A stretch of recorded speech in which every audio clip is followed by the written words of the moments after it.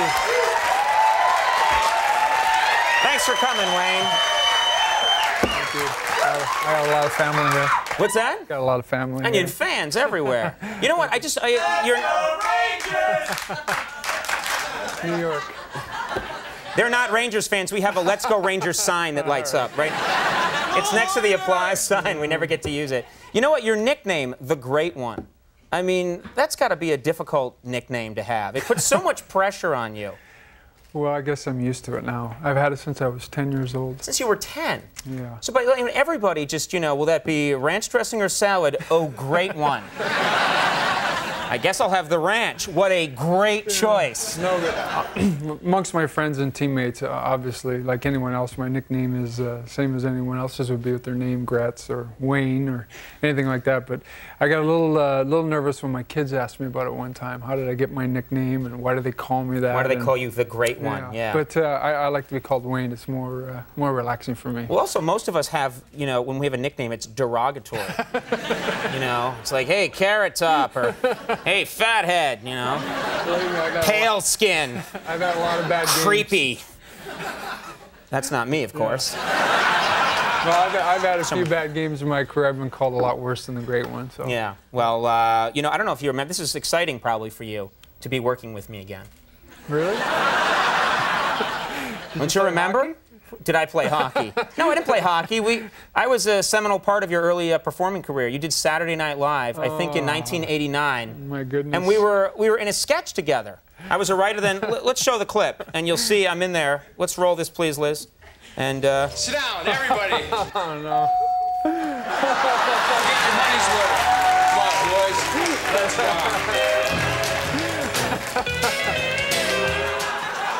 Don't you remember that? No memory? I gotta tell you. I'll never forget, during that sketch, you winked at me and whispered, live on air, someday you'll have a talk show and I'll come on it. I didn't realize that, but I gotta tell you, I didn't, it was one of the greatest shows of my life, being on Saturday Night Live. And I turned it down originally when Lorne Michaels asked me to do the show. He said, Wayne, we host the show. And I said, no, there's no way. I was at the Kentucky Derby. I'm in this airplane reading the paper, and it says, Wayne Gretzky to host Saturday Night Live. And I said, I said no to all this. But that's how they book most of the people on that show. Only because of fear I didn't want to do it. And my wife had said to me, one day you look back and think it was the greatest thing you ever did. And it was a great show. Yeah, it was funny. I had so much fun doing it. And of course, as you know, all the guys on the show and Mike Myers and everyone, it was a lot of fun. It was a great show. Great thrill. I was looking through all your list of accomplishments, the different championships you've won, all the different trophies, and the list goes on and on and on. The one that intrigued me the most is you have won 5 Lady Byng trophies. And the Lady Byng trophy is for? Gentlemanly player. Gentlemanly behavior on the ice. Yeah, Is that an award that people want to win? I mean, people applaud it, but is that an award, though, that there are some people that would, you know, some guys on the ice who think that, no, the game should be about putting a stick in someone's face. It should be about getting a scar. You know what I mean? And they would say, oh, I don't want the Lady Byng trophy. I want most jaws knocked loose from skull. I don't know if anybody would go that far, but there's guys that don't want to win that award. There's guys that play hard and tough and physical that probably would never get their name on the award and probably never won it on the award. Now, how did you manage to play? How many years total have you played? This is my 21st. 21st year. Yeah. How did you manage to play all those years? And you've got all your teeth. No, that's you not look true. Great. What? I have all my teeth are Those fake. are all fake? Yeah. When I was 10 years old, I grew up and I had braces on. And my parents didn't make a lot of money and it cost a lot of money to get braces on. I got them off. 2 weeks later, I got a stick in the mouth and lost 5 teeth. And to this day, they're caps. But since I've been a pro, I haven't had any broken. But you don't have the scar. I mean, some of these guys have, you know, deep scars and everything like that. You, no problems. Fear. Really? People, yeah, I get out of the way as fast as I can. But some of the guys are, you know, some of the guys are beat up pretty badly. There's no question about it. I mean, it's a physical game. But you know what? It's a great game. I love it. Some guys really look like they've been playing, you know, especially goalies or something. They look like old prospectors after.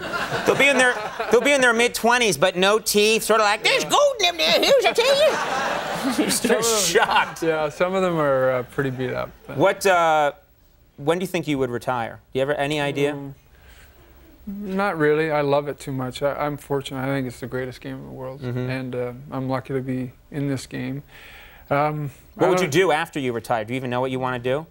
Well, I love your show, and I love what Andy does. Can I be Andy's assistant? Yeah. That's up to Andy.